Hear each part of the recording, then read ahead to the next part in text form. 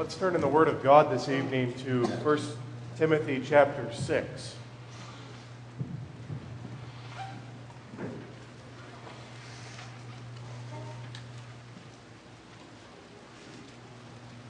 First Timothy chapter 6.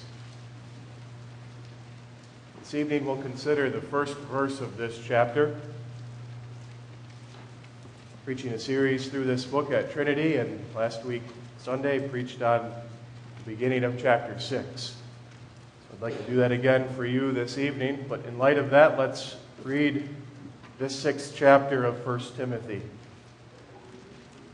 Let as many servants as are under the yoke count their own masters worthy of all honor, that the name of God and his doctrine be not blasphemed. And they that have believing masters, let them not despise them because they are brethren, but rather do them service, because they are faithful and beloved, partakers of the benefit. These things teach and exhort. If any man teach otherwise, and consent not to wholesome words, even the words of our Lord Jesus Christ, and to the doctrine which is according to godliness, he is proud, knowing nothing, but doting about questions and strifes of words, whereof cometh envy, strife, railings, evil surmisings, perverse disputings of men of corrupt minds, and destitute of the truth, supposing that gain is godliness. From such withdraw thyself. But godliness with contentment is great gain. For we brought nothing into this world, and it is certain we can carry nothing out. And having food and raiment, let us therewith be content. But they that will be rich fall into temptation and a snare, and into many foolish and hurtful lusts, which draw men in destruction and perdition, drown men in destruction and perdition. For the love of money is the root of all evil, which while some coveted after, they have erred from the faith, and pierced themselves through with many sorrows. But thou, O man of God, flee these things, and follow after righteousness, godliness, faith, love, patience, meekness. Fight the good fight of faith. Lay hold on eternal life, whereunto thou art also called, and hast professed a good profession before many witnesses.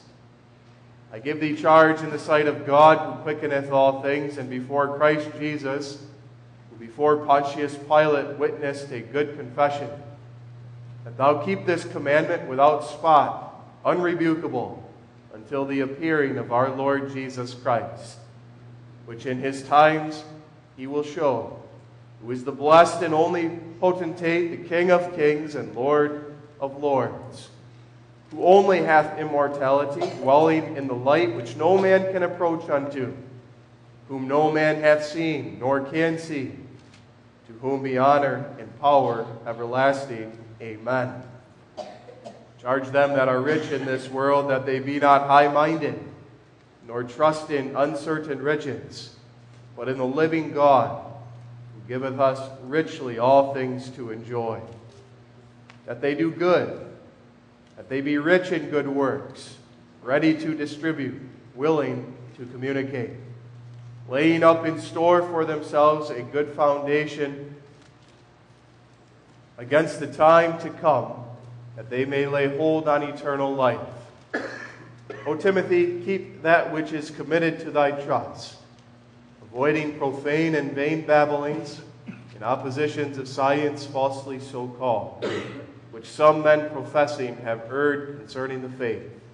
Grace be with thee. Amen. So far we read the inspired Word of God. Let's read together again just that first verse of this chapter, 1 Timothy chapter 6, verse 1. Let as many servants as are under the yoke count their own masters worthy of all honor, that the name of God and his doctrine be not blasphemed.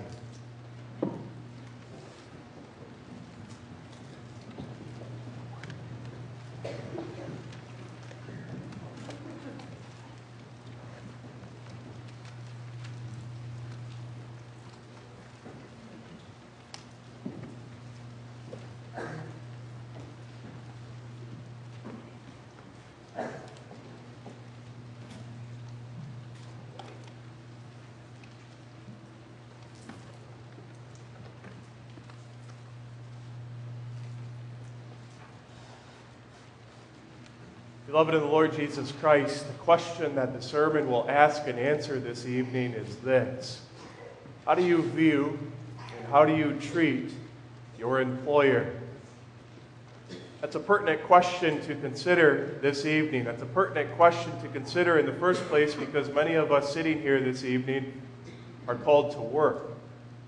God has ordained it in such a way that the means by which we provide for our families and for ourselves is through work. And so for many of us sitting here this evening, tomorrow morning we're going to wake up and we're going to go to work. In the second place, this is a pertinent question to consider this evening because for those who are called to work by God, that work consumes a significant part of your life. The fact is that we don't work a few hours in this week to come, a few hours on a few days, but for most of us, if we're called to work, the calling is to work hard, to work all week, so that we are able to provide for our families and the church. And for something as significant as our work, therefore, it's not surprising that often in the Word of God, God teaches us concerning that area of our lives. And that's what the Apostle Paul is doing in 1 Timothy chapter 6, verse 1. He teaches us the manner in which we are to view and treat our employers. The theme of 1 Timothy is proper behavior in the church of God. That's evident from chapter 3, verse 15. But if I tarry long, that thou mayest know how thou oughtest to behave thyself in the house of God, which is the church of the living God. The entire epistle surrounds itself around that main idea: how the members of the Church of Jesus Christ are to behave themselves. And so in the course of this epistle, what Paul does is address various segments of the church.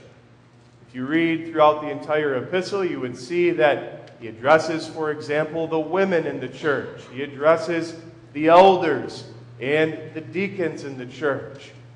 He addresses the widows in the church.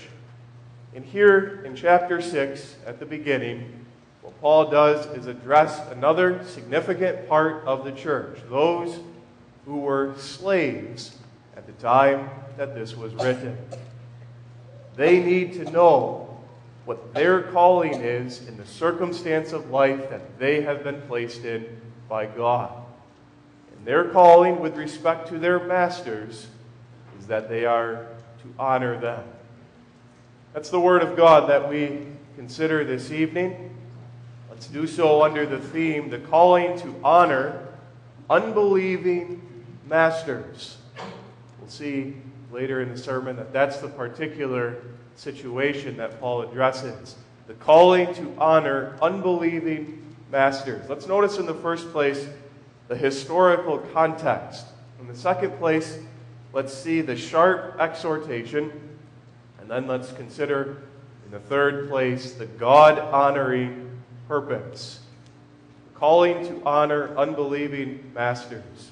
The historical context, the sharp exhortation, and the God-honoring purpose. Just a moment ago in the introduction, I said that this text addresses how an employee views and treats his employer.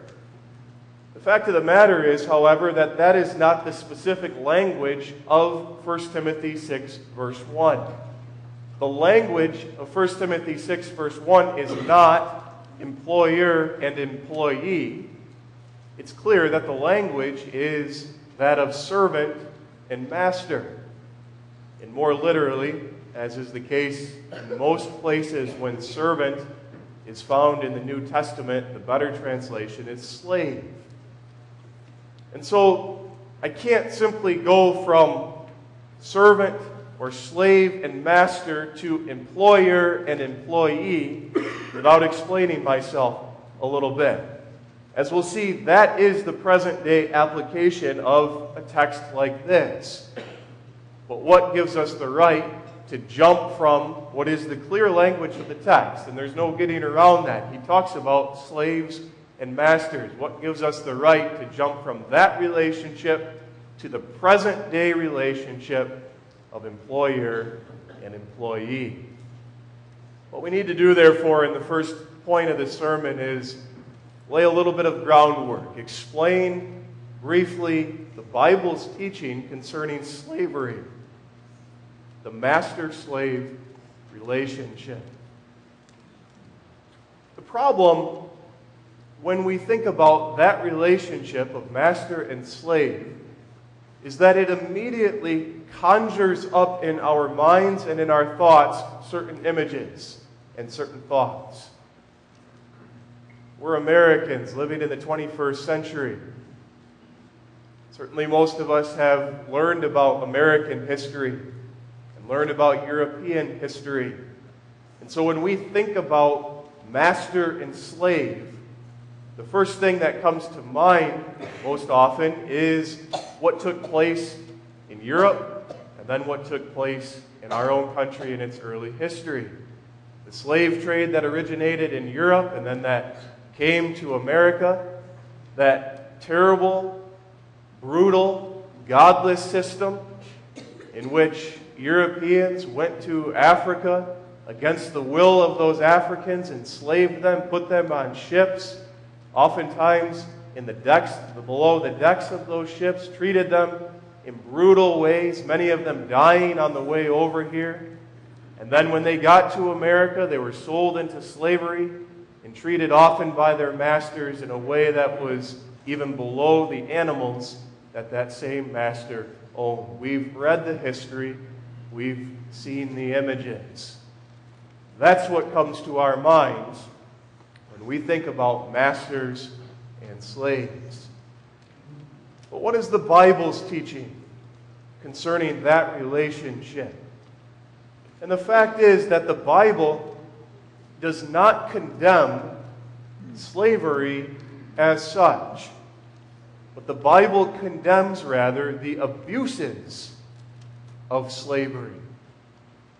And when I use that word slavery, I'm referring to the social relationship in which there is a man who is over another man, so that this man does the bidding of and works for and is controlled by his master. The Bible does not condemn that relationship as such, but I say again, rather it condemns the abuses of that relationship. The fact that the Bible does not condemn it as such is evident from a couple of things. It's evident from even a text like this, where the Apostle Paul clearly is teaching those who were in the church of Ephesus how they were to conduct themselves within that relationship. God acknowledges the fact that they are in this relationship of master and slave, and he tells them, as those who are in this relationship, this is how you are to conduct yourself. And this is not a lone passage in this regard. Titus 2 verse 9, for example, says the exact same thing. Exhort servants or slaves to be obedient unto their own masters and to please them well in all things, not answering again. That the Bible does not condemn this relationship as such is also evident from the book of Philemon. Philemon was a master. He had a slave who had ran away, Onesimus. And Paul encounters Onesimus, who was converted to the Christian faith. And having encountered Onesimus, a runaway slave, he writes back to Onesimus' owner, Philemon.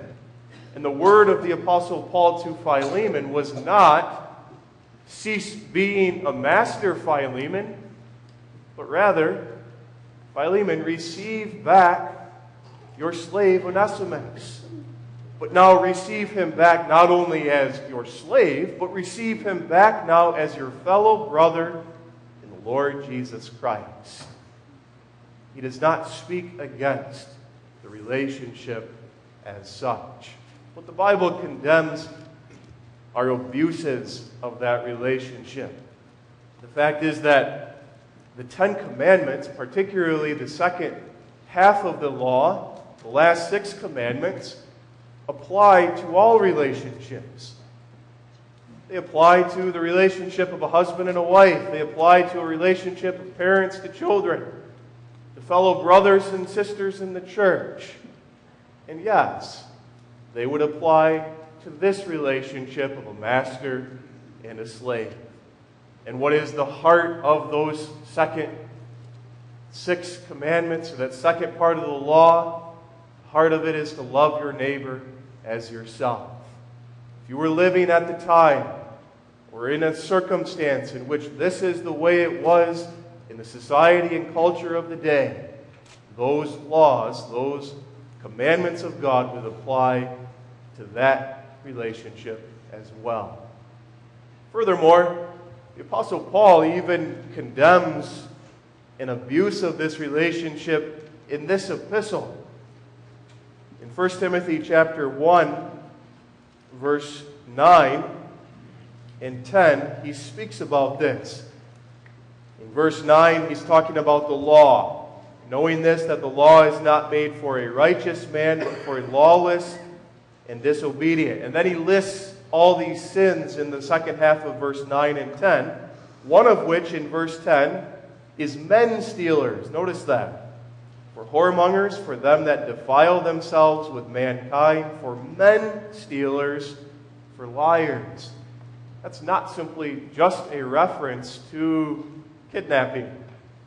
It's a reference to an abuse of what was an institution that played an important role at the time this was written. Masters abusing the relationship with respect to their slaves. Furthermore, when you consider the nature of this relationship at the time Paul wrote this to Timothy, you would see that in reality it resembles very much what we experience today with an employer and an employee. It's estimated that about 1/3 of the Roman society at this time was enslaved. And this is not to say that there were not masters who, like in the early history of our country, abused their slaves and took advantage of the situation. But nevertheless, for many, they operated in a very similar way to how employees operate today. Slaves, even at this time, had legal rights. They were able to bring their masters to court when they were abused by their masters and not treated well by their masters, and oftentimes even win. The Emperor Claudius, for example, put a law into place at this time that said that masters had the responsibility to care for their slaves after those slaves were no longer able to work for them. In other words, they couldn't use them, and then once they were old and unable to work, throw them by the wayside and be done with them. The law said you need to provide for them, even in their old age, a present-day form of a retirement fund. You put the work in, and you're worthy to be cared for after the fact.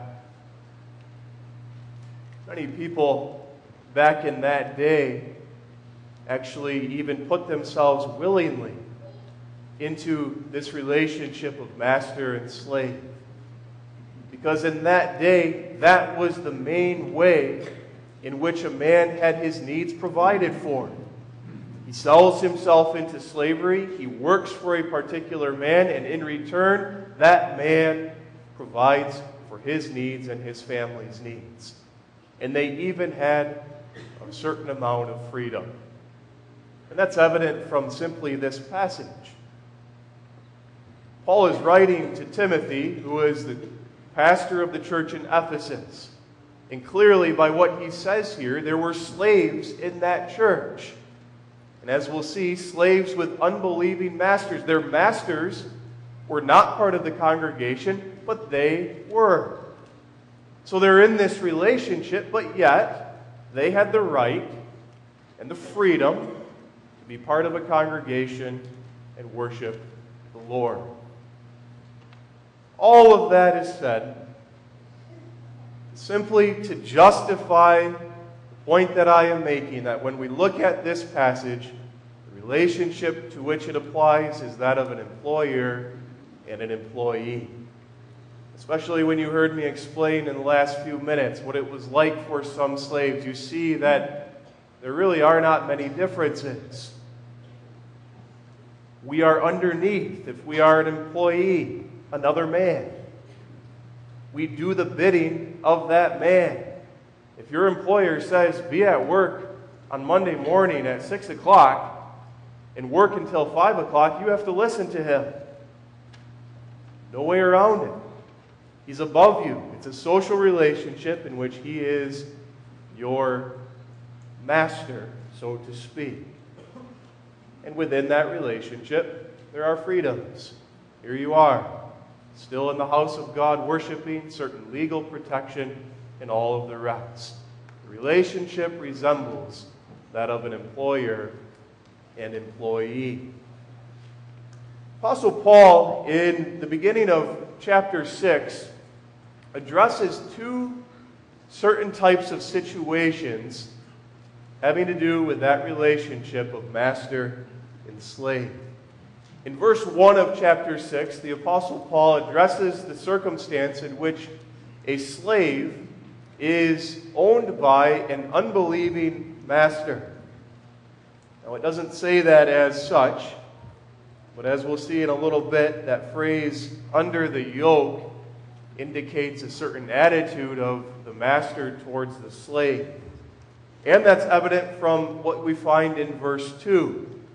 Because there's a contrast between verses 1 and 2. In verse 1, Paul instructs slaves who have unbelieving masters, this is what you are to do.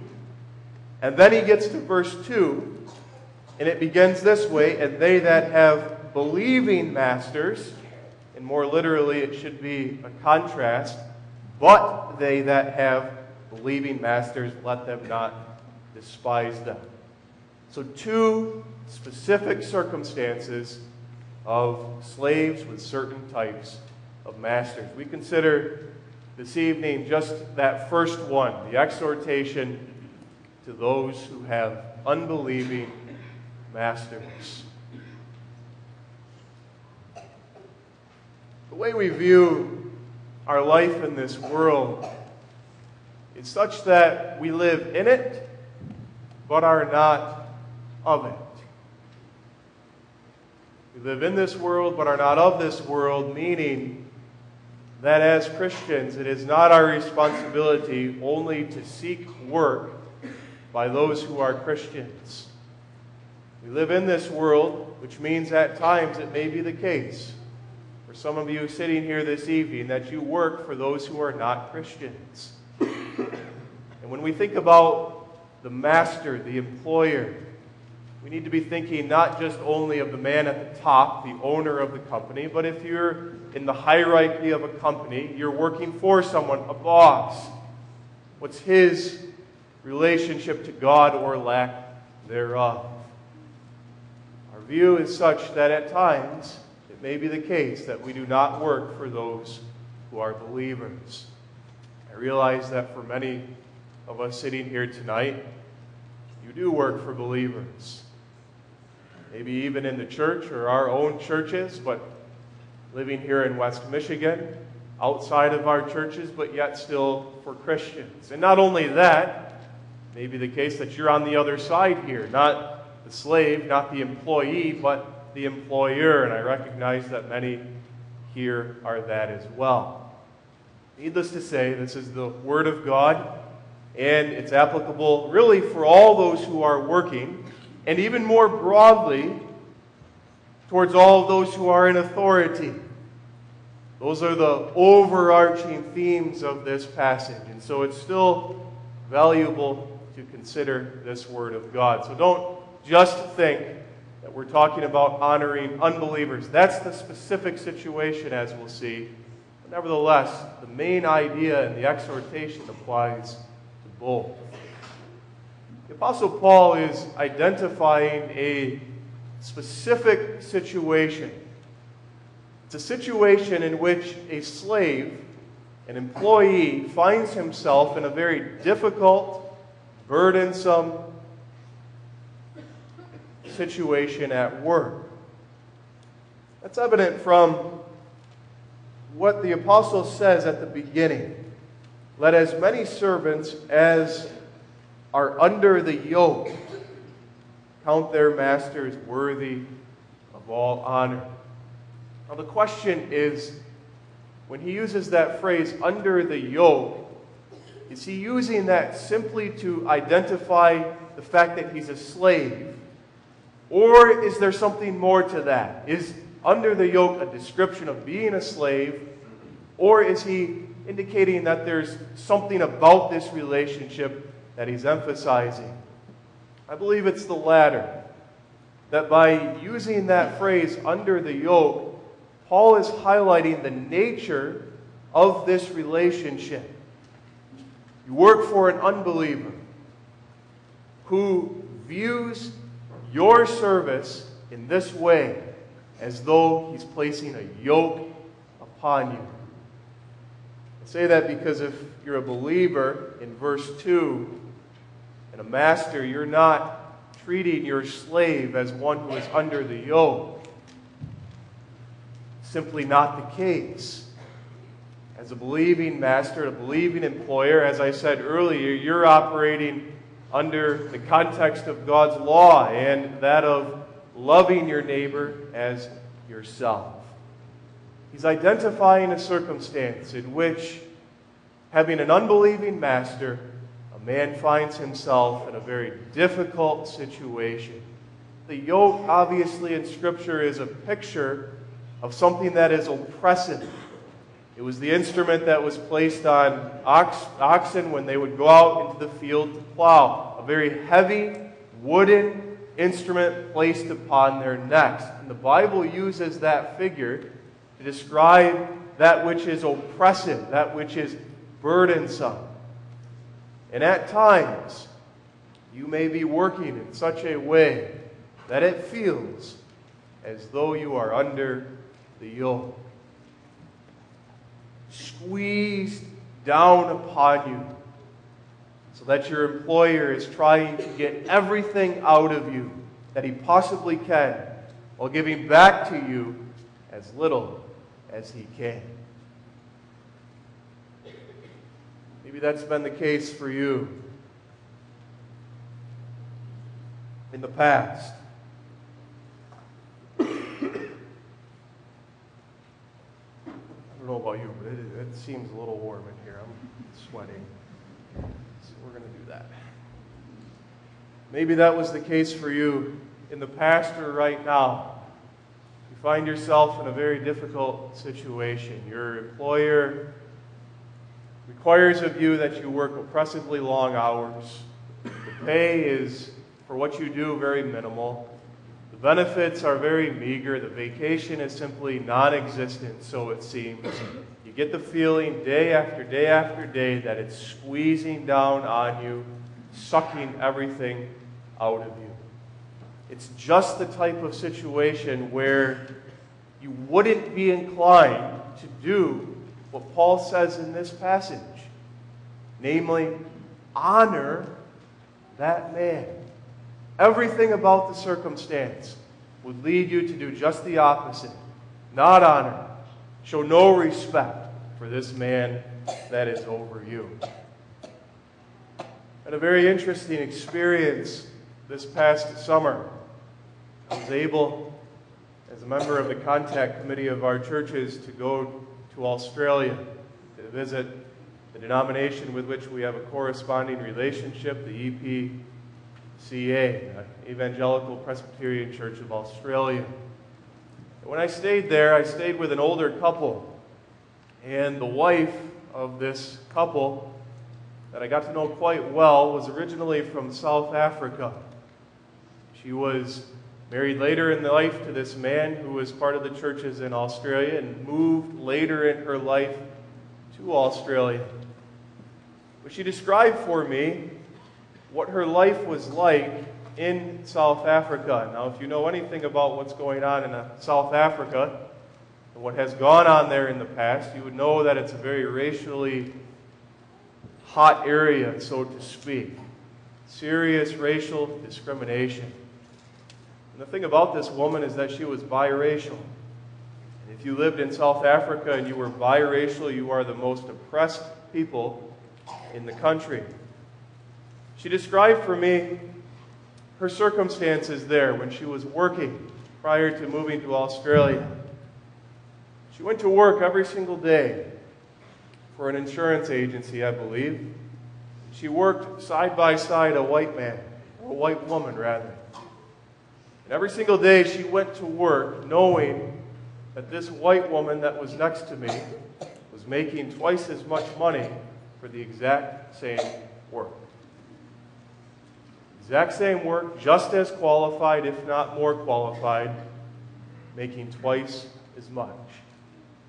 Day in and day out.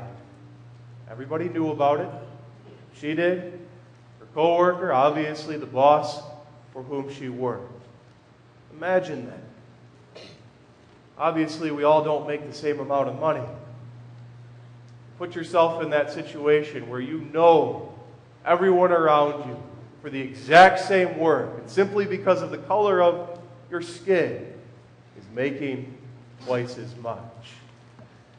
I bring that up because of the way in which she spoke about it. It was a wonder of grace, the manner in which she explained this to me. This is her totally removed from it, many years ago now. But yet the way that she explained it to me was such that there was still a certain amount of respect towards the one that was over her. If you're removed from it, I know what the temptation is, and the way that you would speak about that man in that situation certainly wouldn't be what Paul says in this text. I was blown away by it. It left a deep impression upon me, the manner in which she labored in that context and spoke about it after the fact. It's a wonder of grace to be able to endure that and still, by the way you handle yourself and speak about these things, do what Paul says here. Honor those who are over you. That's the main command of the text. As it says in the text, let as many servants as are under the yoke count their own masters worthy of all honor. The second point of the sermon is entitled The Sharp Exhortation. Paul is sharp here. He's clear in what he says. There's no mistaking the point that he's making. Count them worthy. And then he adds this, of all honor. What's interesting is that Paul does not say simply honor them. If you find yourself working, you have an employer, he does not just say honor them, but he says significantly this, count them worthy of all honor. And the idea of that word, count them worthy, is deem in your mind, reckon carefully in your mind that these men are worthy of all honor. That's so important, beloved, because when you find yourself in a situation like this, the natural reaction is to do just the opposite. Paul says, step back as a Christian that's called to live every sphere of your life to the glory of God's name, and think about this relationship. And when you do that, in your mind, deem this man worthy of all honor. He says very deliberately, very consciously, think about these things. And that's so important because if you find yourself in that situation and you just do what you're naturally inclined to do, it is certainly not that. We all know that from experiences. When things are difficult at work, when we don't like what the person above me is demanding that I do, and it's just not a good situation, the natural inclination is to be bitter, to be angry, to be frustrated, to throw that man by the curb, as it were. Paul says, reckon him in your mind worthy of all honor. And then he adds that, all honor. And the idea is, don't just respect that man when you're talking to him, face to face, certainly do that. Don't just respect that man when you're talking about him with your coworkers, or at home with your wife, or with your children, and that's a very important point here. That's how it applies to all of us. How are we talking about our employers in our homes? What are our children learning about work from the way that we speak about this relationship? But what's implied in that all honor is this, that you work hard for that man. You respect him for the position that he's in as an employer. You speak about him in the right way. And then you go to work. When everything about you says, I don't want to do this for this man, you go to work as God calls you to go, which is working hard for that man. Never is the way in which our employer treats us license for us then to sin, to jab back at him by not giving our all and not working as we're diligently called to work. Count them worthy of all honor. And this needs to be very real to us. Young people who are working, this is what you need to do. When you go to work after school tomorrow or on Saturday, how do you talk about your boss? I don't know where you as young people are working. I know at Trinity, it seems like there's always some at the egg farm. There's always people at the restaurants, Rainbow Grill, Russ's, Mr. Burger, and all of the rest, and many other places besides. But you guys are working. And I remember those days when you didn't want to come in on a Saturday morning, when you were told to come in on Saturday morning, and then 9:30 rolls around and it's break time and you're sitting around with everyone else and you're talking. How are you talking about your employer, your boss, believer or unbeliever? It needs to be with respect, because God put that man in that position over you in the work that you are doing. Obviously, not just for young people, but for all of us.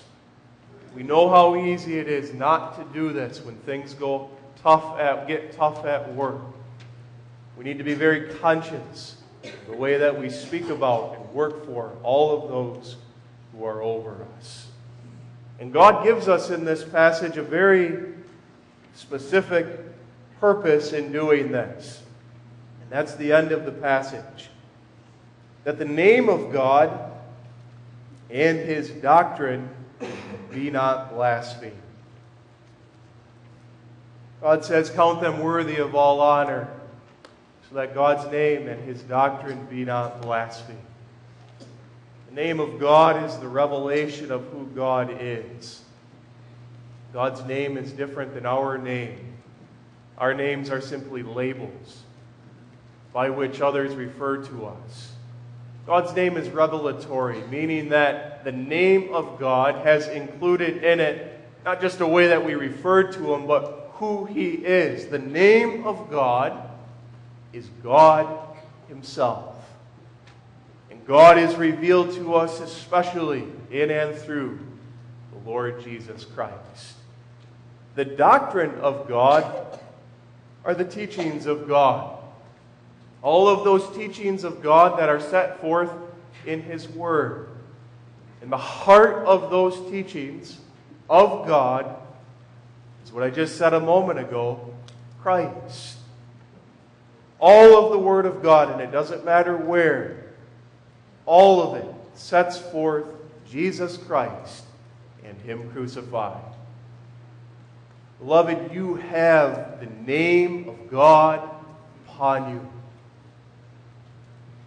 Yes, you have a name given to you by your parents. But you have the very name of God upon you because you have in you the Lord Jesus Christ.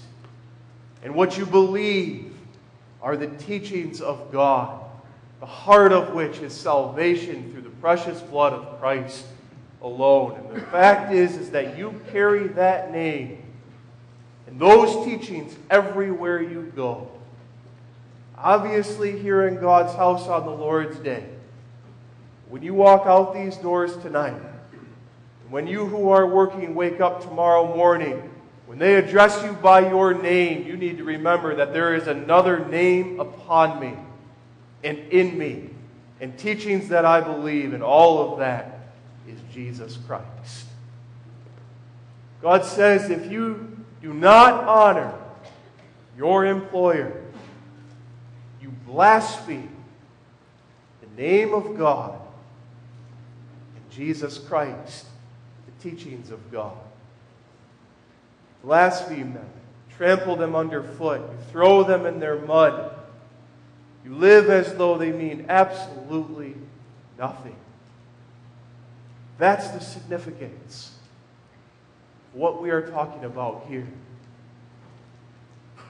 The gospel of Jesus Christ transforms us. The heart of those teachings. We belong to a Savior who through His precious blood died for us on the cross. That gospel transforms us. And it transforms us in such a way that we understand as believers the relationship that really matters. The relationship that really matters is your relationship and my relationship to God, and the fact that that barrier of sin, removed by the blood of Christ, is the ground for our salvation and hope everlasting. That truth that we believe and that is on us every single day affects every sphere of our life. And what that means is that we can find ourselves in these very difficult circumstances at times, where we feel like the yoke is pressing down upon us. But because of the gospel, because of that name of God, because of those teachings that we believe, we can be at peace. We can be content. We can endure patiently day after day after day, because I know that I'm right with God. And I have the hope of everlasting life. Imagine if it was the opposite. If every single day when you find yourself in these burdensome situations, you don't go forward with peace. You're not content. You're angry. You're bitter. You're frustrated. What are you doing? You're living as though this relationship here on this earth, this social relationship of employer and employee, is everything to me, when in the end, we know, because the gospel transforms us, that we're here for but a moment. And in the providence of God, He has placed me in this. And therefore, in the midst of this situation, I can be at peace. I can be content. And I can work hard day after day after day. If you don't do that, you're blaspheming. You're acting low as it means nothing to you, the very truth of Jesus Christ that you believe and that transforms you as a sinner. So that in the first place regarding why this is true. But more importantly, in the second place, you despise the name of God and the teachings of God when you dishonor your employer. Because the gospel transforms us in such a way that we obey God's commandments. One of those commandments that we obey is the fifth commandment. And the fifth commandment says, honor your father and your mother. But more broadly, as we know, that fifth commandment applies to all circumstances in which there is authority and those underneath. It's this relationship that God is speaking of in this text. And God says to us in the fifth commandment, when you honor those who are in authority over you,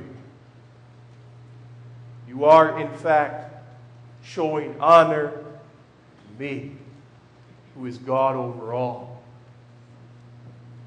And this is where it applies to everyone. Children, tomorrow you go to school and your teachers are in positions of authority over you. You're to honor them. Your parents, honor them. Elders in the church, honor them. But here in the text, employers, honor them. God has placed them in positions of authority. And in honoring them as those who are transformed by the gospel of Christ, you in the end honor God. But the opposite is true as well. You dishonor them. You show disdain and hatred for them, a lack of respect for them. It says something about your relationship to God. It blasphemes the very name and doctrine of God. Those are the negative purposes. But in conclusion, let's see what is the positive purpose. When you find yourself in this circumstance, or for all of us who work, and when you show honor to your employer, it has the positive effect of being a wonderful witness to those who are around you. Especially when he's an unbeliever. Especially when it's hard. Especially when you feel like the yoke is upon you. And now I'm not thinking so much about the witness towards that man, that boss, that owner. I'm thinking about the witness towards those that you are working with. How easy is it, in the absence of your boss or your employer, to throw him under the bus, to complain, to be bitter? But put yourself in that situation when you're talking to your fellow workers. And when all of that stuff comes up, you say, I'm not going to talk that way. We shouldn't talk that way about so-and-so. And by what you say and by what you don't say, make very clear that you are honoring the man that is over you. Young people, imagine that. Always we need to be looking for opportunities to witness. What a wonderful opportunity that is. Because I know it comes up, and I know how we can complain about our bosses and our employers. When you have an opportunity, you say, we shouldn't speak this way. He's our boss. He's our employer. I'm going to tell you why we shouldn't speak this way. Because I'm a Christian, and I have the name of God upon me, and I believe the gospel of Jesus Christ. And that affects how I view this relationship. And not with frustration and bitterness, but now with joy, peace, and content. After that conversation, you go back to work. What a powerful witness in honoring those that are over you. God calls us to work. God calls us to work a lot in our lives. When you add up the hours, it plays a huge role in our lives. We work as Christians. We view our employers as Christians. May God give us the grace to do what he says in this text. Honor those who are over us. Amen. Our Father which art in heaven, we thank thee for this word that we could consider this evening. We pray for thy blessing upon it. Pray that Thou wilt work in such a way that those who are working go to work tomorrow and consciously reckon their employers worthy of all honor.